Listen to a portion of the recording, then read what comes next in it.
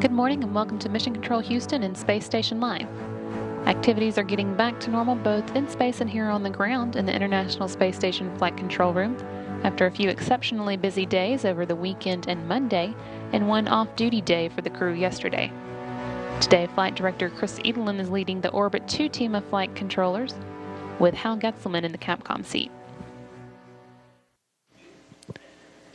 In space, the 3 members of the Expedition 36 crew are working through their first day of activities alone on the station, following the departure of their Expedition 35 crewmates on Monday.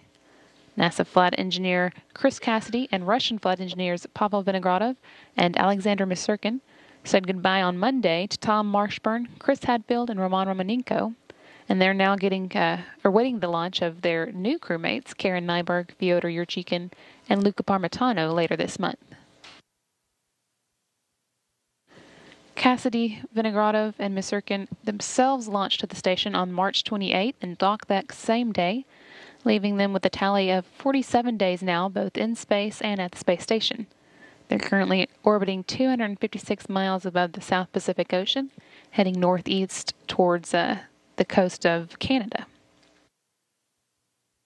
The main task on the agenda today for flight engineer Chris Cassidy is work with the Burning and Suppression of Solids experiment, or BASS, which looks at how materials burn in zero gravity and whether they're more or less flammable in space than they are here on the ground. In addition to that work, Cassidy also opened up the shutters on the window in the Destiny laboratory to allow the iServe experiment to run on its own. That investigation is an automated system for taking photos of the Earth's surface from the space station.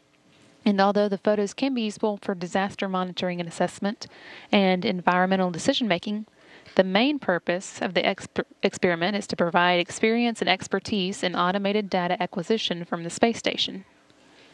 Another experiment running on its own today in the background is the amine swing bed investigation, which is aimed at determining whether a vacuum-regenerated amine system can effectively remove carbon dioxide from the space station's air more efficiently. And on the Russian side of the space station today, flight engineer Alexander Misurkin is working on the identification experiment, which looks at the dynamic loads put on the space station during operations such as docking, reboost, spacewalks, and of course undocking, such as those performed by the departing members of the Expedition 35 crew and their Soyuz TMA-07M on Monday. That's what's going on in space today, and this is Mission Control Houston.